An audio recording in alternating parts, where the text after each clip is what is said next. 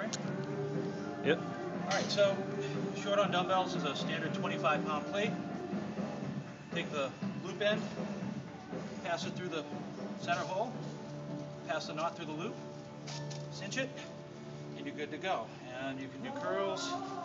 You can pretty much do anything you can with a weight, but you're going to use the knot as your handle. Instead of the head of a dumbbell whacking you on the side of the head, you have that nice knot handle so you can do triceps extensions or anything you want. I'm really weakened right now from working out, that's why there's not more weight.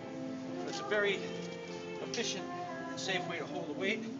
Same thing, you don't have to worry about the weight slamming on the side of you when you move the dumbbell banging around.